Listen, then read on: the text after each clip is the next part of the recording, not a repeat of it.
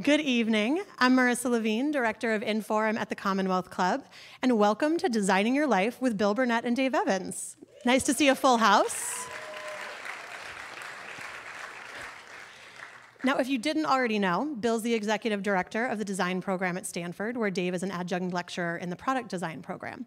They've both worked at companies from Apple to Electronic Arts, and today they co-teach the insanely popular Designing Your Life course at Stanford. And now with their brand new book of the same name, you don't even have to go to Stanford to get access to Bill and Dave anymore. No tuition required. They are here to help us build a well-lived and joyful life through design thinking principles. And our moderator for tonight is Suzanne Gibbs-Howard, a partner at IDEO and the founder and dean of IDEO U, where I hear they also know a thing or two about design. So now, you never know who you're going to meet at INFORUM. Take a moment and just say a very quick hello to the person sitting next to you.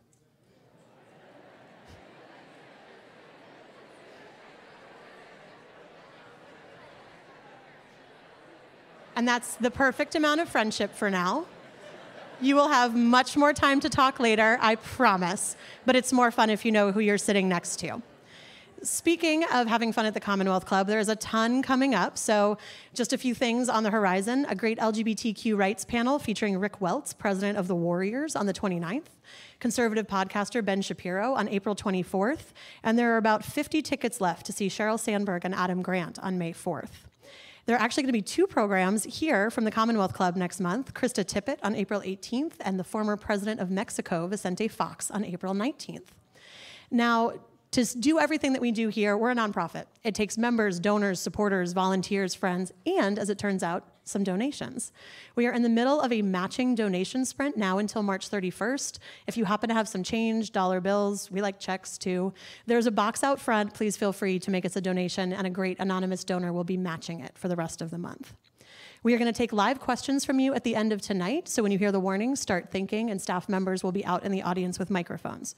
Questions end with question marks, don't include personal life stories. We encourage live tweeting here, so ringers off but phones on, ringers off but tweets on, there we go. We like the hashtag InforumSF. All of the handles for everybody participating tonight are up behind me. Please take a moment to locate the exits nearest you. You'll see the exit signs. The closest one might be behind you. I love feeling like a stewardess. We are also sold out tonight, so we are live streaming on Facebook. Feel free to share the post for your friends who missed out because they didn't get them fast enough. Finally, these excellent books will be signed by Bill and Dave after the program. Do us a favor. Stay seated when the program ends. I'll come back up and we'll direct you so that you don't have to stand in line. You can just stay seated and talk to your new friends. And now, it is my pleasure to welcome Bill Burnett, Dave Evans, and Suzanne Gibbs-Howard to the INFORUM stage. Thank you.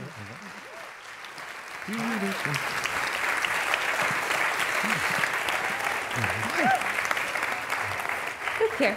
Oh, I'm sorry, in the middle. That must be yours. Thank you. It's my personal copy. I've read it cover to cover. It is excellent.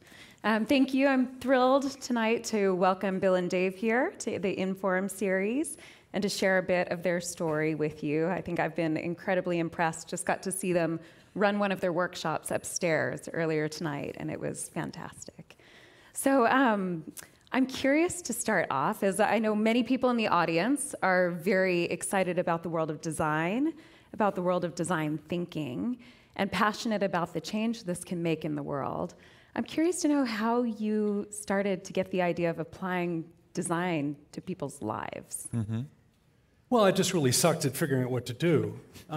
So when I was 19 and a college sophomore, I was really bad at answering the question, what do you want to do the rest of your life? And then I went to the grown-ups, and the grown-ups sucked at it too, as it turns out. And I found, the university and other places that looked like they were supposed to be helpful, sort of criminally negligent. They kept saying, well, what do you want to do? I go, yeah, what do I want to do? Exactly, that's the question. They go, yeah, that's the question. I go, no, it's my question. They go, no, it's my question. I go, wait. How do we do this? They go, when you figure out what you want, you'll let us know and we'll help you get it. I go, well, getting it, that's easy. Knowing what you want, that's hard. And that wasn't very helpful. So that's where it began. Bill was better at being a college student than I was, but so it really started with my own journey and finding this stuff out. And then in Silicon Valley in the early days, everybody's trying, is this what I really want to do? Is this really it? Is this meaningful to me? It turns out most of you probably think your life's fairly interesting. Is that what and they don't come with a manual. Yeah. Bill, I'm curious with you, did you ever feel like your life was taking a wrong turn and you needed to course correct from it? Well, I had a different experience. I was sort of clueless, but intuitively found the things that made sense to me. I grew up in the Boston area. I grew up outside of Boston in Burlington, Massachusetts. And the day before you had to apply to colleges, I hand wrote an application to Stanford and somehow or other got in, and chose it because it was as far away from my parents as I could get. That's it. I did no research on the university. I didn't know they had a design program, nothing. I thought I'd be a physicist. But I also liked art, and I liked science, but I liked art, and I liked people in psychology, but I liked engineering. And so I didn't know what I was going to be. And I had this crazy idea. I would invent my own major. I'd be the first art, psychology, and engineering major.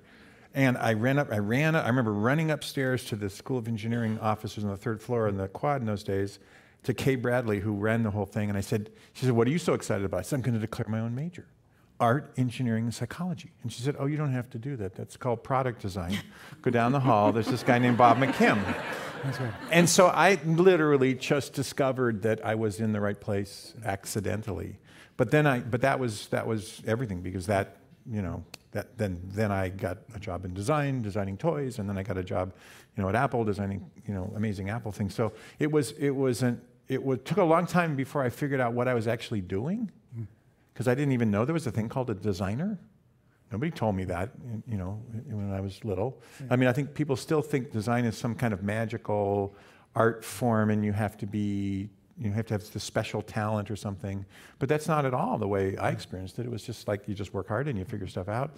And it's so interesting to put all these different pieces together. So, but then I ended up back at Stanford, and I'm running the program that I graduated from, and my students are in the same place. They're really confused. They don't, just saying you want to be a designer. Well, what kind? You want to be a graphic designer, a UI designer, UX designer? You want to design things, digital things, physical things? So Dave was over at Berkeley and teaching a class over there for kind of in the same area about helping people finding your vocation, finding your path. Yeah, and I had just gotten this.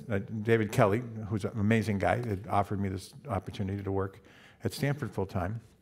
And so Dave came over and he said, "Hey, listen, do you think the designers are having trouble kind of figuring out what they want to, figuring out launching?" I said, "Yeah, they're all having trouble. I have office hours over and over again with these kids."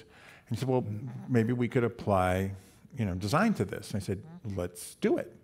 And the real reason was because having been at Stanford in the MA department and working with designers for many years at Apple and Electronic Arts and other places, I knew they were the lunatic fringe and pretty open-minded. And Stanford is a hard place to crack. And then I heard Bill, who I knew from business before, had gotten this new job. I go, well, I can't get in the front door, but there's now an unlocked bathroom window in the design group, and I'm large, but I could get in if they gave me some time. And so I had lunch with Bill one day and said, there's this crazy idea, and I thought a year later we might think of something. And he said, great, let's do it. We'll start in the fall. We'll prototype it this summer. I need a proposal on Monday.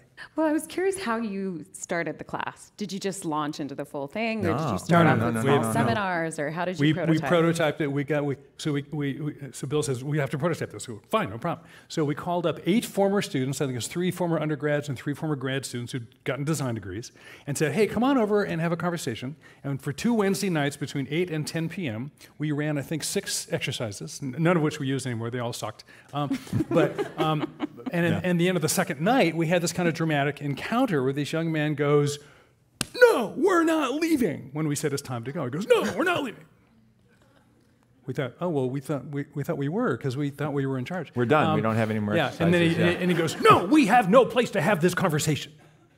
And we actually heard that phrase over and over again. The place to have this conversation, this place we're having this conversation, is something that society sort of lost track of. So we just started, with the best ideas we had, and we went from there. And my old mentor, Matt Kahn at Stanford, said you use design to design. So we prototyped, there's, in the 10-week class, it's 2 hours, it's 20 hours of stuff. There's probably 6 or 8 exercises in each class. It's not a lecture, it's a very interactive thing. And so that's 8 times 20, right? We've prototyped every single one of those things a dozen times, and we change it. We meet an hour before class to schedule the whole thing and make sure we're all ready for the event. And then we spend an hour after class saying, how did that work? Did it connect with the students? It's a huge pain in the butt. Could we make it better? So it's a really, I mean, when you get into this designer mindset of like you're going to prototype everything, everything can be improved. It's exciting because it's a really cool way to teach a class. Mm-hmm. Now I know a lot of you, some of you have read the book. Some of you are hoping that you come to this and then you don't have to read the book. And so I thought maybe what I'd ask you to do, it won't be as good as the entire book, but maybe you can give us like a overview, 2-minute overview of kind of the major ideas in the book. Okay, so we actually, one of the, Bill often says, we didn't intend to, and we haven't written a self-help book. We wrote a book that people hopefully find helpful for themselves, but it's not self-help. I thought it was a design book. Yeah, that's this big word on the front. But nonetheless, because we launched the book, we got put on AM TV, drive time, morning shows. And they said, no, the 1-minute interview. And they said, no, we have to have one sentence. We have to have the one sentence. They go, no, we eschew the one sentence hypersimplification of the complex human life. Yeah, that's right. Yeah. I'm just getting started. And so we said, okay, the one sentence is, if you want one sentence, it is get curious, talk to people, try stuff. And we can actually do 2 out of 3 in the next 5 minutes. So Bill, why get curious? One of the mindsets of design is curiosity. If you want to come up with something new, you can't start with being skeptical or rational. You have to say, well, this has never been done before, so let's go out in the world and be curious and talk to people. So this whole idea of getting curious is about, well, wherever I am in my life, it's fine. There's a big sign over the studio at Stanford, the design loft, and it says, you are here. And we just put it there to make sure the students understand that it doesn't matter where you're starting from. Just start from where you are. And if you get curious, what's available? What are you curious about? What would be interesting to try? And what could you actually do? So that's the curious part. So what you're curious. And then if you're curious, then the first thing you could do really easily is this thing I haven't done, this thing I'm interested in learning more about. Well, there are people who do that, and I could maybe have a conversation with people who do it, and that's actually a prototype experience of their lives, not a research thing like what do you make and what degree do you need, but just like what's it like to be you, Suzanne? I mean, that's you do a very different thing with this idea. Tell me that story. So if I get the story, that's really an encounter. So right now, you all got homework. Okay, so we're gonna do homework in class. So right now, I want everyone to think of a single topic that if you knew, you could sit down and have a cup of coffee with 30 minutes with somebody who really knew a lot about this thing, whether it's a personal interest like Asian fusion cooking. What does that even mean? How do Asians fuse? I don't even understand what that means. Or kite surfing, or nanotechnology commercialization. What's that really going to be? Or is there a place in big data for me? Some question that you're actually curious about, that if I could promise you could have coffee with a cool person who would tell you what that's like, you'd so sign up for that, okay? So right now I want everybody to think up that question. I believe you have been given a piece of paper, a little piece of paper and a pen. A pen and an index card? Battery-free technologies we thought you could use. What is deep learning anyway? Yeah, so write down that topic. I thought I was learning, but maybe it's not. You could write down that topic. So everybody's got to have something you'd be willing to have a coffee about if you had an expert across from you, okay? And this is like the real deal. You're actually curious. And then where do these encounters come from, people? I mean, how do we get them, Bill? How do we get these conversations? You talk to people. And that comes but I don't know them. Well, then you're going to have to network. Have to network. Yes. Oh, it's the networking. Well, I love one of the things you talk about in the book while people are thinking about their question are these dysfunctional beliefs. And you talk about networking as a dirty word. Yeah, it's a dirty and word. people have really bad vibes toward networking. It's and so how do you sleazy. reframe networking for people to make You're just asking directions. And by the way, this is almost universal. Even when I present to the MBAs, the incoming 400 MBAs at the Stanford School of Business, like they love networking, no, like 2 of them. Because you're using people. We're just using people for selfish, ill-gotten gain. Well, the reframe is, no, you're not at all. You're just asking for help. You're asking directions, right? So how many of you ever given directions to somebody, where you live, San Francisco, ever give directions to a stranger? Who's giving Keep your hand up if you did it more than once. Okay, you're repeat offenders, right? Okay, so when you give directions to people, say a stranger walks up, Says, I don't know how to find Marine Memorial. Oh, hey, go, and you stop what you're doing. This person you don't know from, it could be a serial rapist, you have no idea, you don't vet them carefully. You give them information you carefully crafted and curated after years of studying Google Maps yourself. And then typically, if like most people, they what do they do after you give the directions? They just, they just leave, right?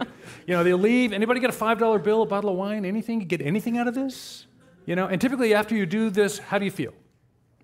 Feel good. So you got used, and you feel good about it.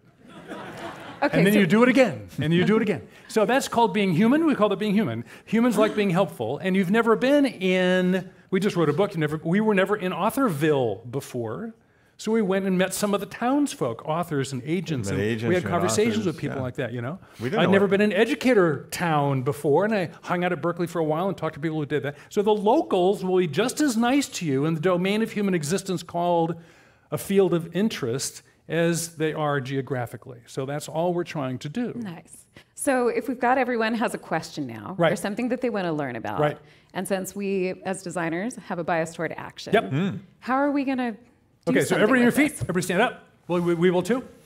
Now, we are now going to announce that everybody gets to use each other for the next 2 minutes by being nice and helpful. So without relocating, within the 4 feet around you, say, hello, do you know anybody who knows anything about Asian fusion cooking? Whatever's on and your if they card. do, say, would you be willing chance to give me their name, or can I contact you, and write their email or their name down? Real questions from real people, go. You can actually find somebody who can help you find that conversation.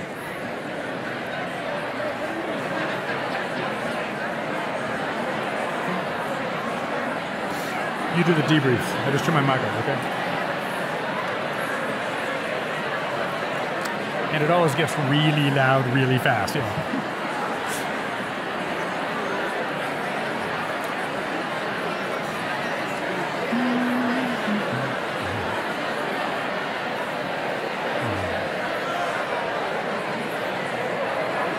The team member I want you to meet is that young lady right there in the gray suit.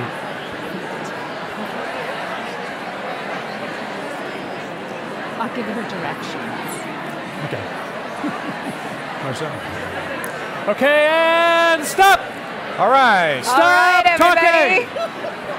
Stop having such a good time! Cut it out! Stop. No, stay. You can stay All right, standing. thank you. Thank you. All right, you can sit down. Sit Good down. job. Have a seat. Down you go. All right. I have a question. See, those strangers are willing to talk. Sit down.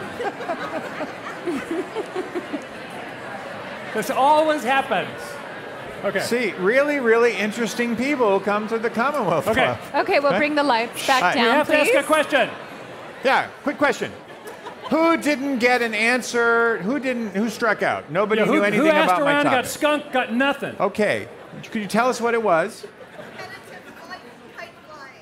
Competitive kite flying. She's interested in competitive kite flying, like two-string kite flying. Anybody in the building know anything about serious kite flying or kite competition? 1, 2, 3, 1, 2, 3, 4. Look at where they are. 5, 6. 6 Who else? competitive kite flyers. Who else got skunked? I skunked? did not get any help. Yeah? Can you tell us what it is? You can't What do you want? volunteer someone else. Go ahead.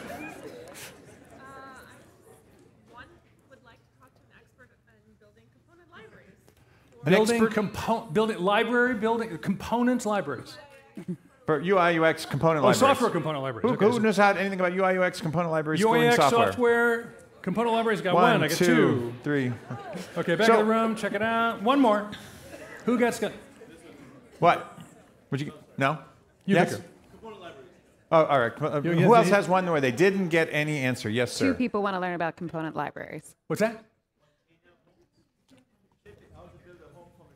How to build a home from a shipping container. Homes. Okay, so container-based or modular home construction. Who knows anything 1, about 2, 3, 4, 5, 1, right back there. 2, 3. Okay. Now, we once had a person say, "I want to know somebody who does surgery on a Navy aircraft. ship." Yeah. And, Aircraft carrier the person surgeons. whose daughter was the flight surgeon on the Enterprise was sitting right next to him. Now, what did we just demonstrate to you? The little interrogation we just did with the people who got skunked, what did we just show you? We're in San Francisco. And somebody knows... I appreciate that local pride, but I hate to tell you, this works everywhere. You need to keep asking, and if you do, what are you going to find? You're going to get help. We've never, ever, ever done this. I once was asked to do this with a group of 12 sixth grade boys from a private school in Tokyo. In a culture where they don't confront strangers, they're 12, they don't know anybody. I knew I would finally fail. They did great. You know why? There's this thing called the internet. They've met people. So it always works, but you can get help. You just have to ask. Okay, Lovely. So that's a little demonstration. You just did some Get design. curious. Nice job, ladies and gentlemen. Yeah. So now everybody has a contact. And what's the next step? What do you suggest that they do? How do they start to prototype? Okay. Prototype. So, One of the things I love is the language you use. You talk about prototyping as sneaking up. Sneaking up on the future. Yeah. It's a It's time a lovely machine. way, yeah. Yeah, So how do prototypes you- are time machines. So I'm really curious about competitive kite flying. I run into these three people, and they say, I know, I do it, or I know a friend who does it. So the next piece is, let's have a little prototype. Now, there's two kinds of prototypes in our life design model. One's a prototype conversation, one's a prototype experience. Going and talking to a competitive kite flyer and finding out, like, how did you get into the sport, and where do you do it, and where are the competitions? That's an opportunity. Can you get to, hurt? It's a little time travel experience, right? They're already you in the future you're interested in. They're a competitive kite flyer. You've never been one. If you have a conversation with them, people will call this sometimes just an information interview. But it's not really an interview, because it's not the data you want. It's their experience. You want their story. And it always works because you have something in common with that person. You think their story is very interesting. You don't know anything about competitive kite flying. And guess what? They think their story is really interesting too.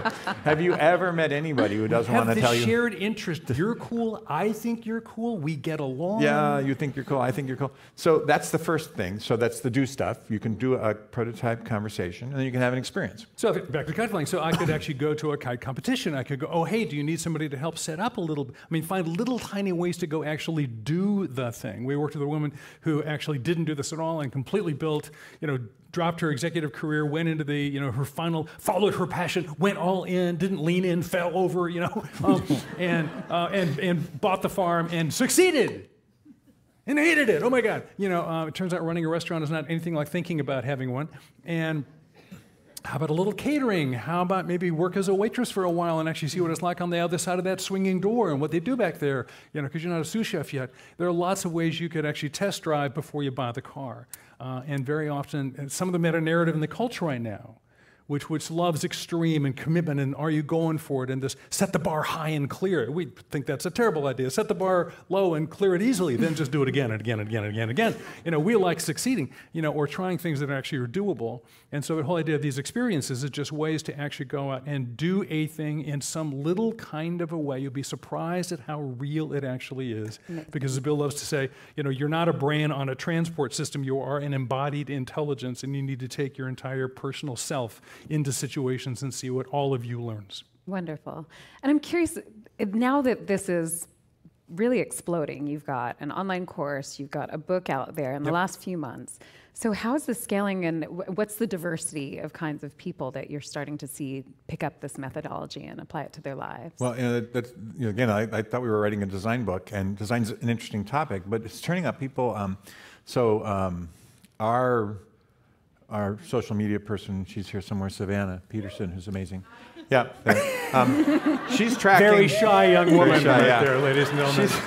She's tracking right. like 300 or 350 book clubs. We call them design teams because we say in the book, it's hard to do this by yourself. Get a team together and, do the exercises. The exercises are very simple. You can do all of them in 15 minutes or something in each chapter.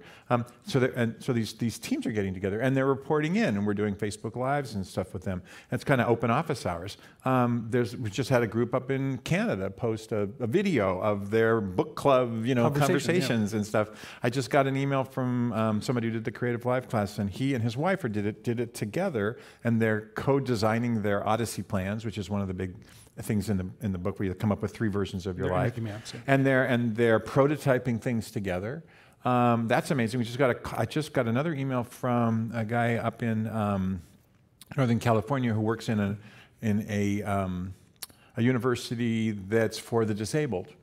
And he's using this as a curriculum, and he's going through it with the people in his class who are, have a variety of different disabilities, and they're finding it useful. So we try. People working with vets coming back with PTSD. People working with people recently out of incarceration. People working with small kids or with junior hires and senior hires. So one thing we really hoped was that, because we keep getting asked the question, we describe what do we do? Well, we teach that class to help you figure out what you want to be and you grow up, or the way we'd rather reframe that, grow into next as you continue growing.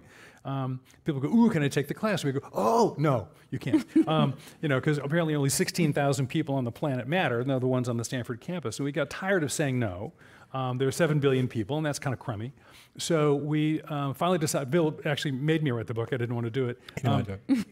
I successfully resisted for 2 years, and I finally lost the bet. And we wrote the book and hoped that what it would do is create a platform that other people who serve constituencies we don't have access to could do things with. And the early feedback, just in 6 months' time, with many, many people around the world is so far so good. And when you're seeing different people, say you're seeing some vets with PTSD, right. or I've heard even homeless people, right. or people with disabilities picking it up, what are some of the ways that you're seeing the process shift, or some of the nuances of how you're recommending people move forward? Or is it the same approach no matter who you are, no matter what your constraints? I mean, your situation drives a certain set of questions, right? When we're working with college-age kids, they're not thinking about marriage and life and balance and that kind of stuff. When we're working with mid-career people, that's the big question. How do I make the career work with my life and kids and everything else? When we're working with encore career people are in their 50s and they're thinking, I've had a good career, but I'd like to move from the money-making side of my life to the meaning-making side. Everybody has a different set of questions. All the processes work the same. You still prototype stuff. You still get curious. You come up with 3 plans. You try things. You talk to people. But the degrees of freedom are different. And sure. If you're a vet with PTSD and you're just trying to get through the day, then what you're going to prototype are really simple, small engagements, and trying to get some mastery on that. I mentioned David Kelly, who's a fantastic guy. I worked with at Stanford, and he started the D School. He started IDEO, among other things.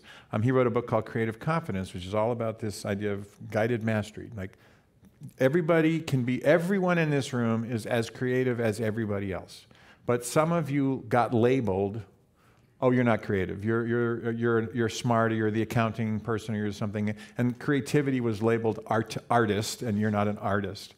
But it's just not true. What we know about the brain and creativity is everybody has the exact same capacity for creativity. It's a matter of practicing it and learning it. And so, if you're a vet, your guided mastery path will be to just get yourself to the place where you can make bigger plans.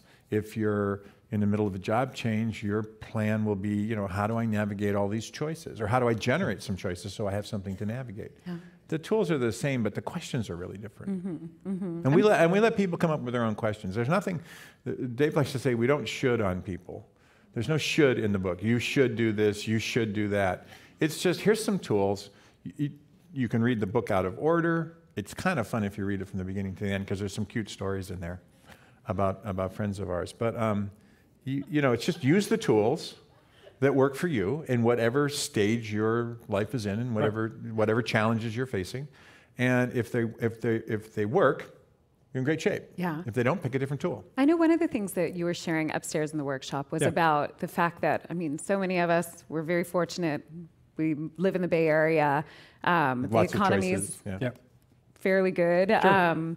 And so for a lot of people, it's about smaller changes that they're trying to make. I think for a lot of people, especially in the INFORUM and Commonwealth community, it's about current events, political action, these kinds of things, and making room for different kinds of behaviors. I thought it was interesting you were sharing some exercises that are not about overhauling your life, but about little small shifts that you can make to make things better. And I'm curious about some of the ways that you're using the process to help people tune their life.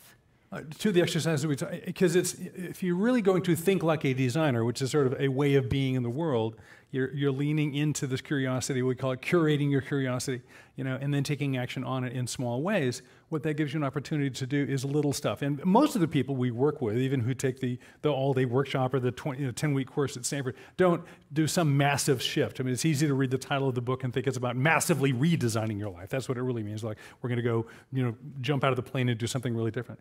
And if you're doing that, the tools are great. But nonetheless, we're all living our lives, and we're living into the thing we've never done before called the future, and becoming an ongoing one of the many versions of our authentic selves we'd like to discover, right? So there are incremental steps we can do, and even thinking big gives us chances to move small. We really do like the small moves thing, and that gives us a chance for lots of people to try lots of small things. Yeah. A lot of this stuff has been around for a long time, but the positive psych guys have talked about, noticing when you're grateful. If you spend a little bit of time at the end of every day and you write down what was you grateful for, wow, you will experience your life as being more meaningful. So we have a gratefulness journal, which is very straightforward. And you look at your energy and your engagement. What did you have energy for today? What did you engage in? I love neuroscience, so here's a little quick factoid. Normally you run your body on about 2,000 calories a day. We eat about 2,000 calories. And your brain's 3% of your body weight, so you'd think your brain would take about 3% of the calories. It takes 25%, 500 calories to run your brain. Your brain is the most energy-intensive thing in your body. So that means all of the energy that you spend attending to things is where you're engaged. If you manage that engagement towards things that are positive, or things that are generative, or things that kind of feed you and teach you, you will experience your life differently. Yeah. And it's not like, just positive thinking and everything will be great. It's not, it's hard to do positive thinking lately. But I was thinking, have you seen a change in the last few months with the kinds of challenges people are coming to you with? Yeah, I left the house and everything. Yeah, one of the things I like about the work we do is, look, we live in a very cognitively driven society. Dave's personal opinion. And we also live in a society that's astonishingly engineering-driven. Before the Industrial Revolution, science and engineering and technology has made a tremendous amount of change. But it's come with a certain way of thinking in the world, engineering thinking. So this 5-sense quantitative form of knowing where I can know the right answer. Am I really doing the right thing? Am I really doing the right thing? What if there is no such thing as the right thing? Am I really doing a worthwhile thing? And I'll find out maybe never if it really was the right thing. The singularity thinking is not helpful. And so we think it's about what do you think. So we get cognitive, we get ideated, we get ideologically minded. In a design, we don't analyze to think, we don't solve to think, we build to think, or we draw to think. So let's say I want to go work on a social problem. Gee, can I work with those people? Wrong question. What's the work? Let's go do it. So let's prototype what we could do in our neighborhood to change what's happening with the kids in recycling, or what's going on with the food distribution problem. And I don't really care what you think. Let's come up with an action plan of something we can do, go have the shared experience of having an impact in the world together, or learn what we did wrong together. And I do not need to know who you voted for to do that, or why you thought that. And so if we could sort of get over this understand everything before you do stuff, how about we do the lab, we get the lecture later, practice before theory. A little more of that, we might make some more progress. Well, I'm curious why you think that way of being. People are in a moment in the world where they're very attracted to the idea of taking action, of feeling their way forward, of not following prescribed paths. And I'm wondering what you think is happening in education in this moment, right, and maybe in the larger social world that's helping people want to take this path forward a little more than they might have in the past. The explosion of entrepreneurship is an example of that. Everybody wants to be an entrepreneur, because I want to take action educationally. In education, after we did the first couple of prototypes of the class, we went and we talked to a bunch of smart educators, because there's people on campus who've been teaching for a long time, and one of our really, really wonderful friends, Jim Adams, who's also a brilliant designer and instructor, said, you can't teach this stuff. You can't teach meaning, it won't work. And then the head of religious studies said, you can't teach meaning on this campus because they're going to run you out of here. Once they figure out what you're doing, you're going to get fired. You're going to get fired. We don't talk about meaning. We just fill the kids full of facts, and they got to go figure out what to do with it. And what we've noticed is that has changed dramatically. In the last 5 or 7 years, there's a lot more conversation about what is college for, what are students getting out of it, is the liberal education still viable, why are we here, what are we learning? And it's also the generation that's here now in the last 5 years is demanding to know what is college for. And we're just, and so surprisingly, people are starting to go, oh, you guys have a way to talk about that? Without shooting on people saying, well, college is for this. Can you substantially impact these questions without sneaking in your version of the answer? Right. And so now, what the Academy has long committed itself to in the post-Enlightenment era is we will not abuse the power of our teacher position by telling you the answer. We won't even allow ourselves to sneakily, slide it in between the lines when you're not looking. So we'll back way the heck off. Yeah. First, do no harm. Well, eventually do so no harm, you're now doing harm another way. And so one thing we found is, yes, you can develop constructs that are powerful and helpful without being either inappropriately proscriptive or prescriptive. One of the nicest things we heard in a book review, which is actually about the audiobook, was the reviewer said, clearly the writers respect the autonomy of the reader. And we went, yes. Yeah. Because you're in charge. There's nothing wrong with it. And just on education, real quick, we're going to run a workshop for 16 universities in June to take this class and spread it out from, Dominguez Hills Community College to Harvard and Yale. And they're all saying, yeah, our students really do want to have this conversation. And we kind of like the way you guys frame it, because again, design is this really open, very neutral. We're not saying it's about God or whatever. We're just saying, hey, you can design this thing, and the thing has meaning if you subscribe to that, and you can pick any meaning system you want. The only thing about design is it's inherently optimistic. Nobody designs anything to make it worse. I've been on a lot of design teams. Right. Sometimes we accidentally did that, but that wasn't our intention. We were trying to make it better. This is just too hard. We shouldn't really waste our time. But it's such a great add to university curriculum to have something that is about connecting all the things we're learning to reality. We call it latent wonderfulness. That you just make the bet that there's latent wonderfulness out there, and you're going to go get it. And if you actually assume that it's true, your chance of discovering it goes way up. And if it turns out you're wrong, like, oh, okay. Shame on me. I was wrong. It was boring. Okay. So, So now I'm really wondering, both of you have kids, right? Many. Yes. How old are your kids? 26, 25, 22. Okay. 29 to 35, and the grandkids are 1 to 4. So the whole time you were coming up with these methods, were you prototyping on your own children?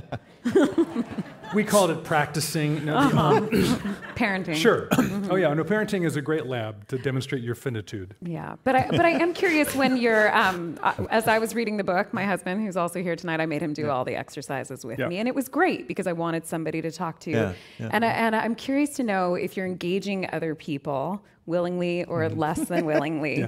What are some of the no-nos and yes-yeses about how to involve others? What not to do? Yeah, one of the things that could you help me design my son's life? Yeah, we were at a workshop. We were doing a workshop in My London. husband couldn't come, but I'm taking notes for him. Right. We were doing a workshop in London, and there was this family of a really pissed off teenager sitting here like this, and another really pissed off 22-year-old sitting there, and their father in the middle. And we're like, okay, this isn't going to work. And we actually went over and tried to break them up and take the kids away and say, your dad really loves you. He's just doing it the wrong way. You can't make somebody else design their life. Right.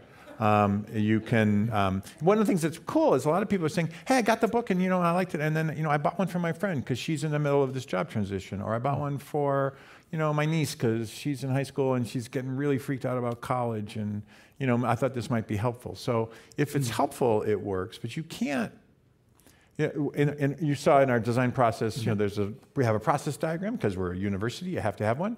And it says, empathy, define, ideate, prototype, test. And we add to that accept. The first step is accept. Step 0. Right? Because you can't solve a problem you're not willing to have. Ooh, yeah. This one, if your problem isn't really your problem, it's your problem with your problem, that's a problem. Yeah. Let me explain what he just said. you have a friend, not you, but a friend who's been complaining about their job every time you have coffee, or been complaining about their partner, or complaining about, whatever, but they're not doing anything, right? So our thing is like, well, if you're ready to start working on something, you just pick something small. Like, hey, I'd like to have more energy at the end of the week. I always seem to be burned out. Or, this work-life balance thing. I don't have enough time for my kids. Pick something, and then let's work on it. Let's actually prototype some solutions and see what works. Once you accept, this is my problem, now I can either decide I'm doing nothing, but I should probably stop complaining, because that's not friendly, or I'm going to see if I can, crack it open, move it along, do something with it. So accept is really the first part, and you can't get someone else to accept. That's the thing they do. You can propose, you can suggest. A lot of folks are doing it we're thinking maybe the next book is like designing your life together or something, because a lot of couples are doing this. And our experience wasn't that in workshops and things. They didn't come as couples. We do have a tip there. We've heard back from some couples, we've seen groups work together. And so if you're gonna do this stuff, you really want to stick with the methodology, including the mindset. And the mindset of design really is this open-minded, iterative, discovery-based empiricism. Yes, I'm going to go do stuff and let the feedback from this fabulous lab called reality speak to me. If I shift into high judgment-oriented criticism right in the middle, it'll screw the whole bloody thing up. So for a classic example, we do this one sheet, 3 different versions of the next 5 years of your life. We call it Odyssey planning. And so, you and your partner do it. So I do mine, you do yours, and then, Clash of the Titans begins in the negotiation. So no, that's true. So we've now enabled people to fight more effectively. That's not it at all. It's like, oh, okay, we're going to. In fact, one of the key rules in ideation is to defer judgment. If you do design really well, not always, but most of the time, you actually almost never have to go to judgment, because the work will become evident itself. When you notice things rising up that make sense, you don't actually have to. You don't have nearly as tough decision making to do. So say, oh, well, you got these 3 plans, I got these 3 plans, exactly one of them are even compatible or shared. The other 2 are like, whoa, what's up with that? I didn't even know about that China thing. And then say, okay, the next step is prototype. How could we have an experience collectively to go live in the prototype, sneak up on the future possibilities in both your ideas and mine, with the latent wonderfulness that, we got together because there's you and me and there's us. There's this us that's like better than either of us alone, and maybe the us knows something about these ideas and could tell the 2 of us what us wants to be, and that experience can actually become a discovery vehicle rather than now a turbocharged fight vehicle. So use the tools prophylactically, please. Yeah. Well, and is there, I know both of you are practitioners of your own advice, and I'm curious, is there to hear one thing that's either in one of your Odyssey plans or in something that you're working on in your own life at this moment? Okay, so what I'm doing is so right now one of the things I'm really designing is I'm really doing mindfulness of process. And so mindfulness of process is neither get ahead of nor behind yourselves. Like, I'm the guy that dragged his feet on the book for 2 years. So then we finally write the book, and I thought, who needs another book, right? And even if it's a great book, nobody will know. There are 400,000 books released a year. It will do poorly. Come on, Bill. It's a waste of our time. And I lost that battle, and now it turns out people are buying it in droves. So shame on me. And then the thing is, okay, so what I'm supposed to do is give the book its best possible chance of being heard. If you're going to birth a baby, maybe you want to even feed it. And so I'm spending this year. So this is the year of the book, when I'm completely deferring to, and people say, what are you thinking about? What's next, Dave? I have the faintest idea, and I'm not thinking about it at all, because I have no idea where the current road we're on is going to go. And I've made one decision, which is I'm just going to do whatever the book tells me to do for a year. I'm going to come talk to you, and talk to you, and we'll just see where this thing goes. And that is not the way my brain works at all. So it's an immense act of personal discipline. My wife's right there holding me accountable to this. And so that's what I'm currently living into. So it's the discipline of focus the discipline on that one thing of and sticking completely with focused it. on mindfulness of process. Yeah, and the process of, we've never been here before. I've never been on stage at the Commonwealth Club. This is really strange. But Dave pointed out, going, getting to a place where this has a lot of impact on people goes through a date. It looks just like today. Wow. Yeah. Who knew? Here we are. Yeah. There's a big thing in the book on Hi, practices. Dr. Oz, how's it going? Yeah, How'd that happen? Dr. Oz, that's a waste of time. Sorry.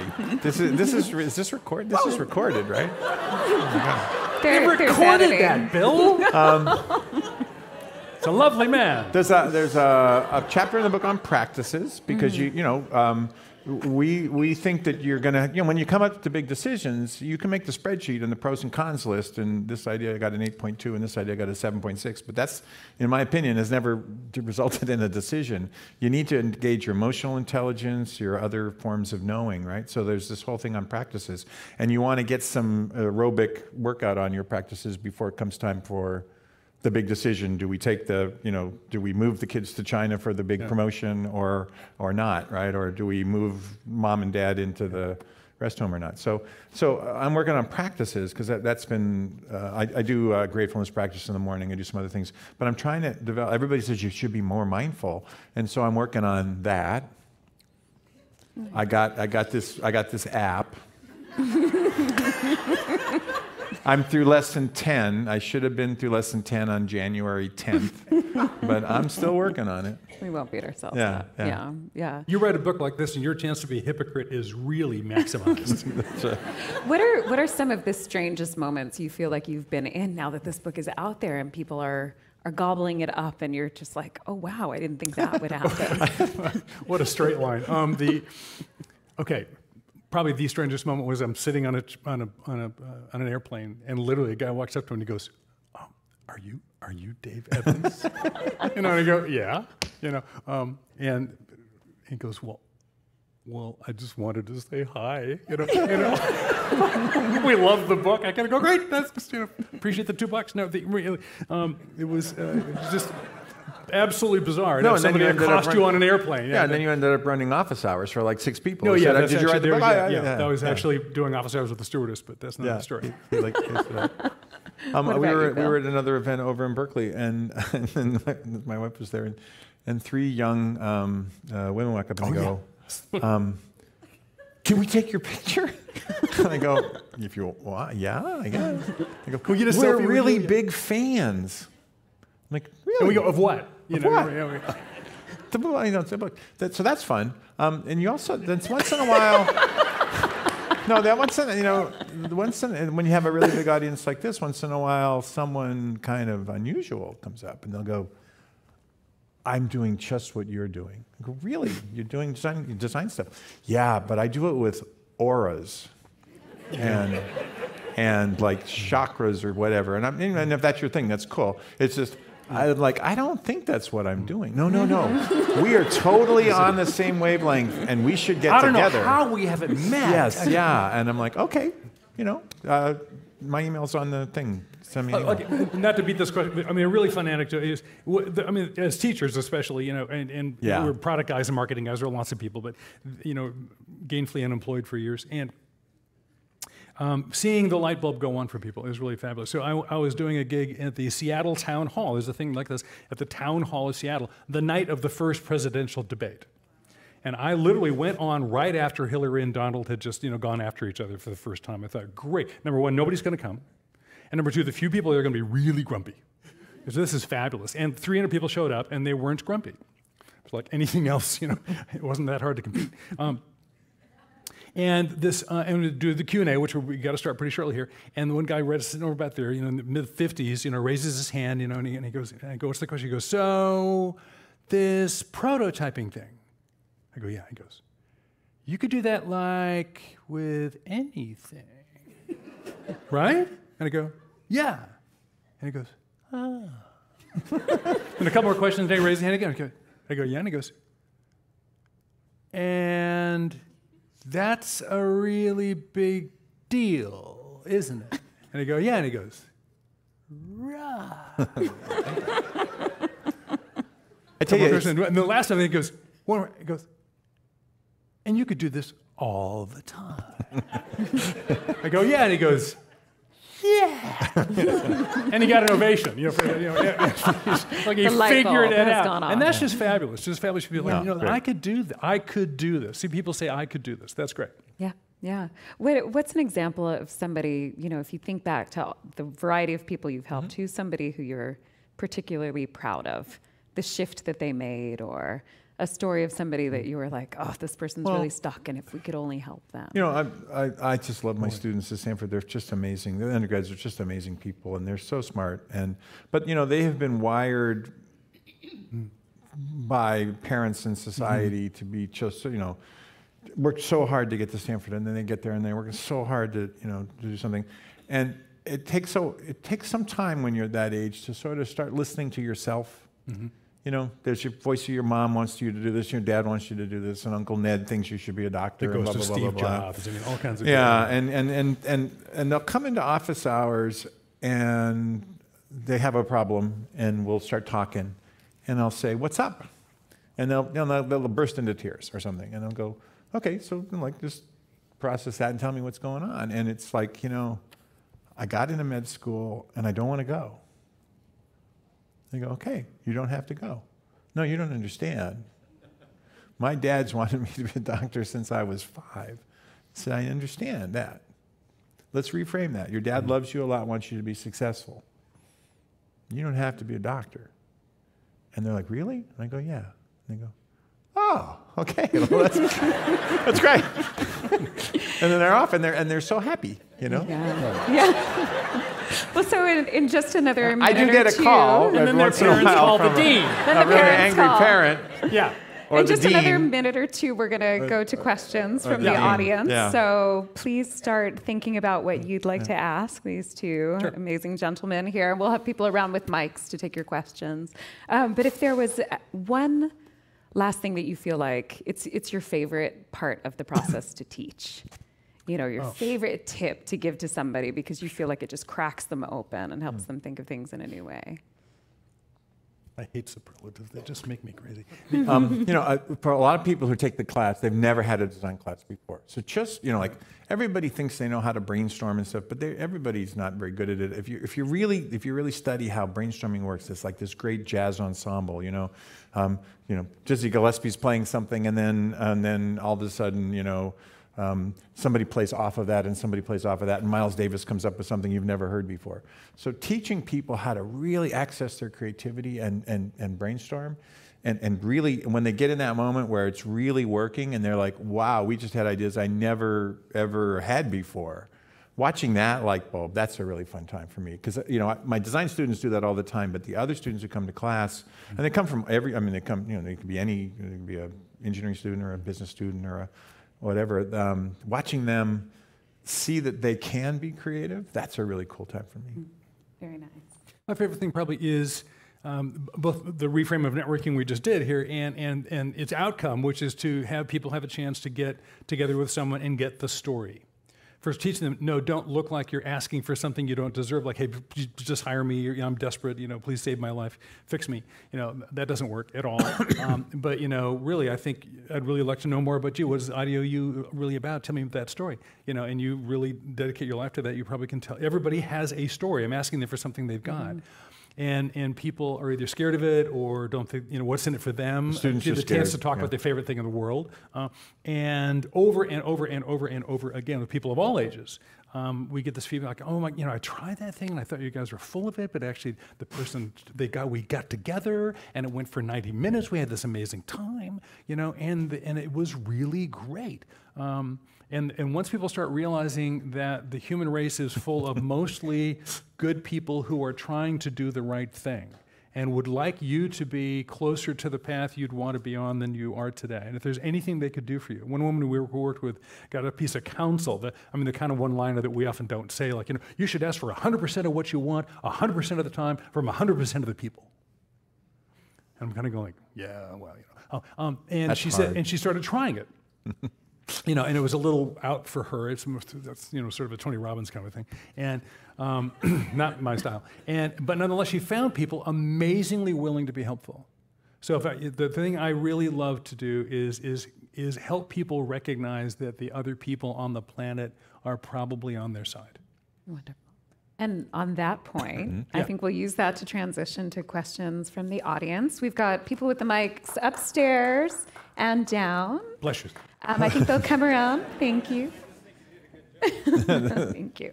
So we'll lift the lights. Will we lift the lights so we can So we see see you? And So I can't see please try to anything. really, truly ask questions. Okay. Okay. Your mic's on. Yeah. It's on. Yeah. Can't hear you. Can't hear it. Okay, in that case, Microphone we'll on? start over on your right. All right, we'll start there. Hi, Hi. I am curious, what are the one or two things you've done, seen, read that have made you you, that have really influenced you to make you here today? What? One or two things What you've done or made- read that made you what who you are. I'll She'll give be you. moderating the next Commonwealth. Yeah, here. I'll give you a book, and not that I admire her philosophy at all, but The Fountainhead. I read The Fountainhead, when I was in this place of trying to figure out what I wanted to be when I grew up, and I just wanted to be him, and not her, not Ayn Rand. She's a little crazy, but that book really hit me, and then I started studying philosophy and other things, and those were important things too, but. This may sound melodramatic, but the honest answer to the question is probably, I think, what may have made me the way I am more than anything else is the fact that my father killed himself when I was 9. And we didn't know that that's how he died until we were in our 30s. Our mom protected us from a memory that would be damaging when we were small. Bless her heart for that. But so it just never occurred to me that anyone other than me was going to figure this out. So I kind of skipped adolescence entirely. I noticed all my 12 to 15-year-old friends fighting their parents. I kind of go, they have all the money and the power. Why are you doing this? You're going to lose again and again. And so it just as a kid, I just noticed that the traditional role. I mean, mom was great, but I just kept. It just occurred to me, I guess I'm going to have to figure this out. Now, I did it really badly. I was immensely ineffective. This would have been so helped by the class we teach had it been there at the time. But it never occurred to me that I couldn't figure it out. I mean, sort of the gift of the stupidity of my 9-year-old self was, well, I guess it's up to me now. And it didn't occur to me that wouldn't work. And so the ability to have confidence that the world would respond to me and I could figure something out, it was very formative early on. Thanks for sharing that. Other Come questions? back over on Next this question side. here on your left. Yeah. Hi, thanks for being here. I am in the middle of your book, and I am in the Getting Unstuck chapter, and I'm stuck. Okay. And I think the problem is, goes back to the Good Time Journal, where I'm supposed to be keeping track of things that give me energy or things that I find engaging Right. Engagement. during my day. Yep. And I can't find anything because I'm not doing what I want to be doing. So how do you counsel people to think differently about when they can't find anything they're engaged by? Yeah. One thing would be make sure you're thinking about your whole day. And it doesn't have to be a big thing. Like that person at Starbucks was nice to me and gave me, extra foam. Or I love arguing with Terry Gross because she can't talk back on the That's radio. right. Or whatever. So sometimes people are looking for really big things, big energy, big engagement. Look for small things, and don't just look for your job. But one of the reason to journal for a while is to go, wow, I kind of noticed that things aren't engaging. So you're not actually stuck. You're starting to develop sort of a database of what's going on for you. And just noticing is one of the things that positive psych guys say is just noticing what's happening actually changes your relationship to it. So now it's a thing you can talk about, and it's a thing you can sort of go, look, I had no engagements this week that were interesting or life-giving. And the next week I had 2, but they weren't at work. They were about when I was working with my niece and making, birthday cakes or something. So over time, over a little bit of time, a week, a month, a couple months, you'll start to see that there's a pattern to things. So I'd argue you're not necessarily stuck. You're just, you might be in a place where you don't like the data so far. Well, and you gave a hint. But that's okay. Because I don't get to do the things I want to do, she said. You already know what gives you some energy. There's just not much of it in your current situation structurally. So find ways to actually sneak a little bit of that in and see if you can start having the subterfuge of that, or if it's a fundamentally structural problem, then okay, we just accept that. Now what do you want to do with it? So if you don't need to keep doing the exercise to prove that you already know what you already know. It's not, doing 3 more weeks of discovering the same thing is not going to change the data. Should we take a question from upstairs? Upstairs. Can we do that? A higher level question. On your right. Hi. Hi. Hi, way up there. Hi. What do you advise for people who may come to a point in their life, they've designed their life to a certain degree, and end up reaching their goals on what they need to be now? How do you go about redesigning your life once you hit that peak? So you've done a life design and it's working and you're getting what you want. Bored. You've hit your goals and now you're You bored. finished early. Yeah. Take the next decade off. There you go. No, that's really boring. That's even more boring. That's right. No, very boring. Yeah. Yeah. Okay, so if you did first of all, congratulations, you did such a good job designing your life. You not only succeeded and engaged it, but you did it with such a level of occupancy of your own mind share that you didn't waste any time thinking about plan B. Maybe this was plan That's B. a reframe. Okay, so No, that's good. That's That's a good. good That's thing. good. I mean, That's you were really good. fully engaged, Yeah. and now you're done. Yeah, I'm fulfilled. Well, okay, but so And bored now, because it's like, okay, what next? now exactly. So the first question is you don't know. The first thing we notice is you don't know. You have not curated a new interest yet, and so the first phase of that's going to be, oh, I notice. I was fully occupied, and now I'm not. And so the next thing I need to do is to grow an interest that might be eventually earning the right to become life organizing. So something, and having had a very successful engagement, the bar in your mind is very high. I know exactly what it's like to live really in an engaged, meaningful way. And now I have no idea whatsoever. And the mind is going to resist the heck out, like, ooh, you don't like this at all. All of us guys that hang out in your brain have been very happy for a long time, and you need to fix this right now. This bored, undirected thing is not working for any of us in here. So isn't this great? I'm now going to actually have a phase of life where I'm going to be, taking what I often say, every pile has a top.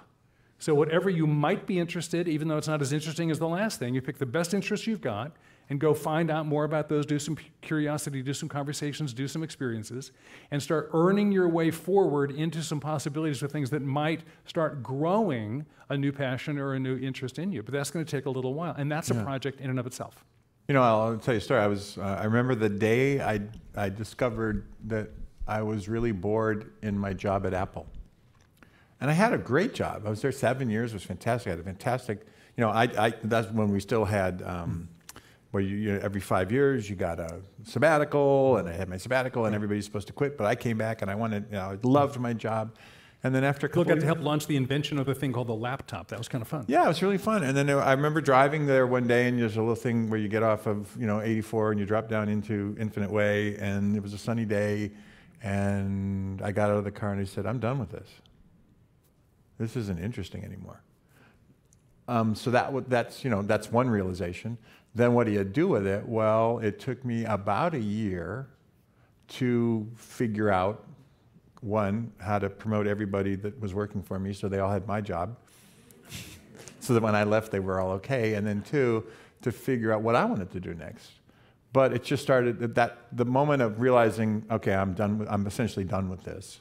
Doesn't mean you get to just walk away. You have responsibilities probably, but it's where you start getting curious about what's next. And I didn't know. I talked to lots of people, met a bunch of friends. Some guys were starting a consulting firm. I'd never done consulting.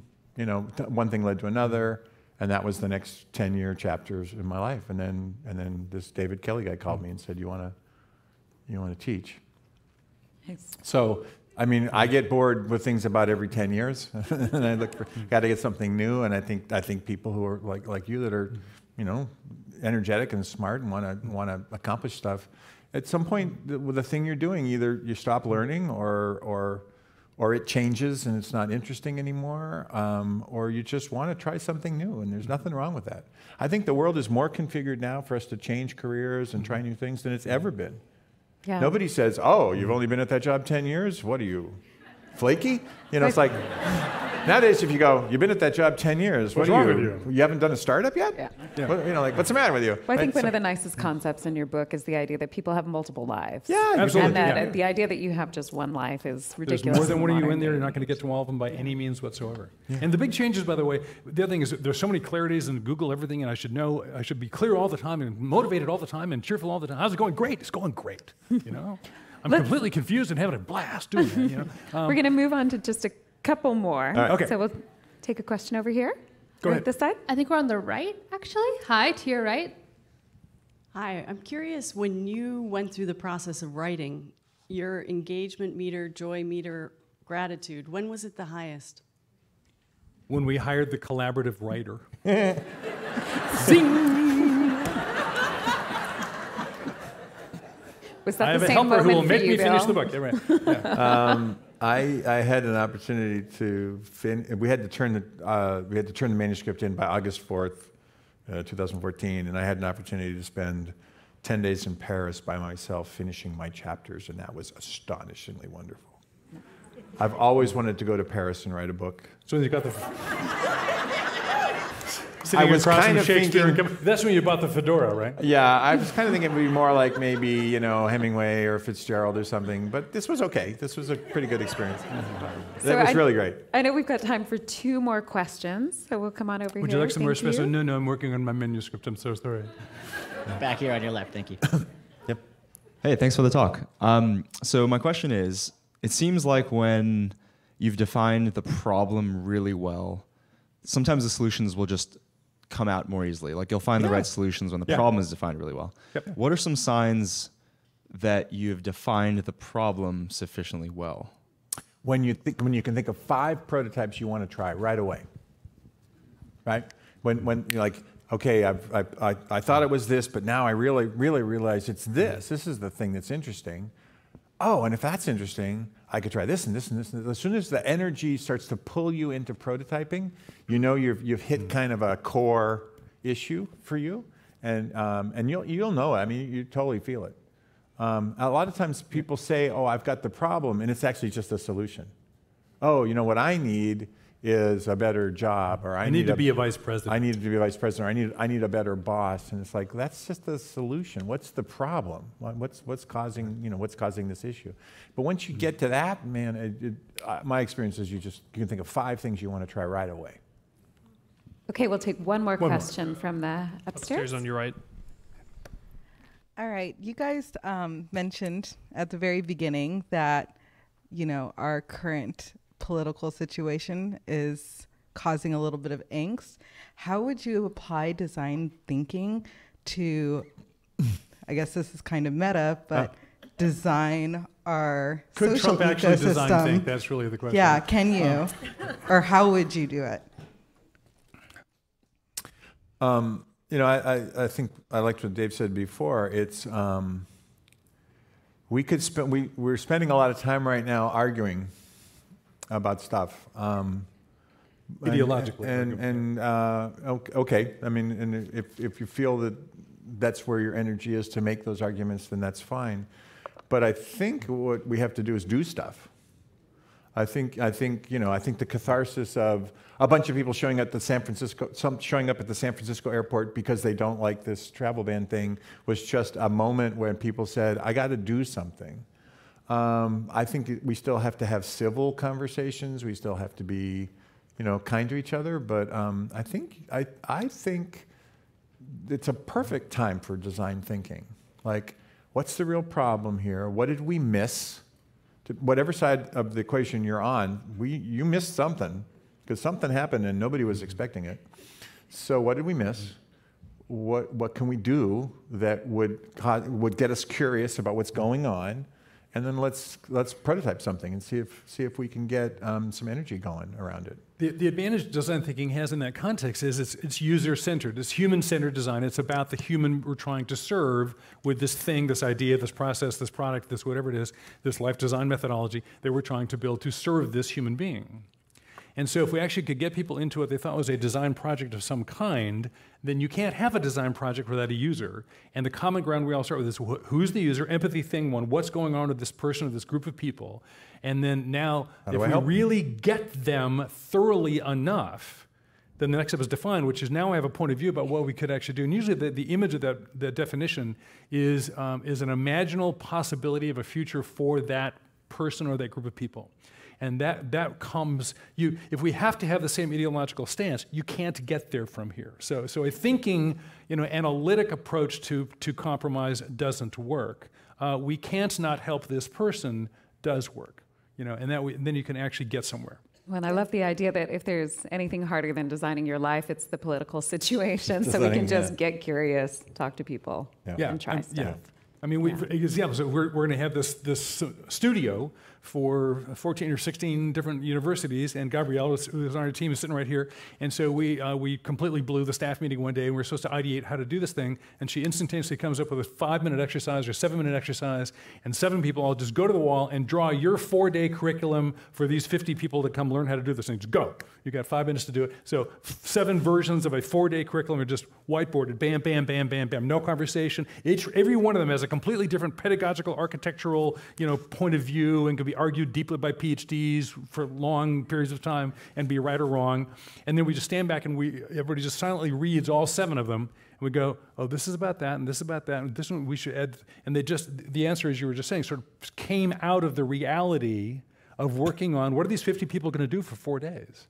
Yeah. So if you work on the problem, not on just your point of view about the problem, you can actually get somewhere. All right. So last question, I get it. Part of the INFORUM tradition. It's a really easy question. In 60 seconds, I would like to hear from each of you about your idea to change the world. You want to go first or last? Okay. I know this is just going to sound like we're just trying to stay on message, but my idea to change the world is that if we were all really curious about each other, we would understand why some people, think we shouldn't have health care and some people think we should. If we were really curious about each other, we would, and we put the kind of user first instead of my argument, then we could find some common ground to work on things. For me, we've decided at the School of Engineering there are 10 big problems: energy, climate, the new urban cities, things like that. And our new program, we're going to work on energy and healthcare, because if we don't have energy, we can't run the society, and if we don't have health and wellness, then the whole thing falls apart. But we don't know what we're going to do about those things. We just want to know we want to have impact, and so we're going to start by just talking to people about what they need, and trying to understand how to put systems together that they need. I think if we were all that curious about what's going on in the world, rather than starting from judgment first, we could find more common ground and we can solve big problems. And everybody's got something that they could do. Mm-hmm. Everybody is creative. Everybody's got something they could do. Just pick the thing and get started. Yeah.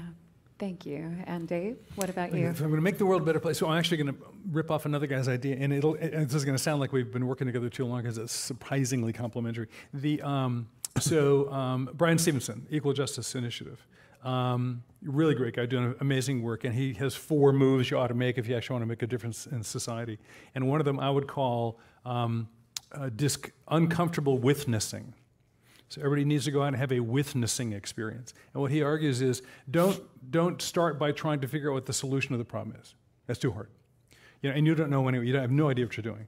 And so go out and figure out the problem that is upsetting you, and go be with the people in the problem. Be with it. And it's going to make you uncomfortable. And don't solve it, don't fix it, don't bring your educated superiority, shut the hell up, and just go be with us in some kind of a rational way, and allow yourself to humbly be educated by the reality of a part of the world that you don't really fully understand. The South American liberation theologians would argue that if you want to hear the voice of God, you have to speak to the poor, the widow, the oppressed, because there's a special voice there you must listen to. So there's a voice in the place that's on your mind, and go hear it by being with it. If you just be with the problem, skip the solution, and wait. Things will get clearer. Wonderful. So I think we'll end on that note of curiosity, empathy, witnessing, and thank you very much, both of you, for coming and joining us tonight. If we'll have everyone stay in their seats for just a moment longer. I believe Marissa's going to come back on stage and talk about the book signing. So.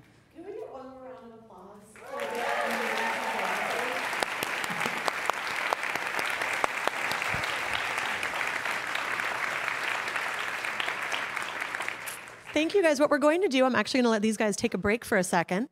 And what we're going to do is if you already have your book and you would like to get your book signed, stay still.